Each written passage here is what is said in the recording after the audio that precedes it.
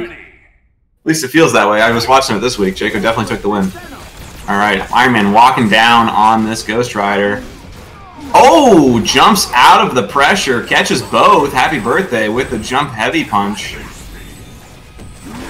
Alright, flipping out. Times... Oh. I would have blocked the wrong way on that because Jako loves time surging to cross you up there, but keeps the birthday going. Jako taking notes from Tekua here. Alright. Unfortunate. You gotta delay the push block on the last hit of that if you want to not get pieced up by the command grab.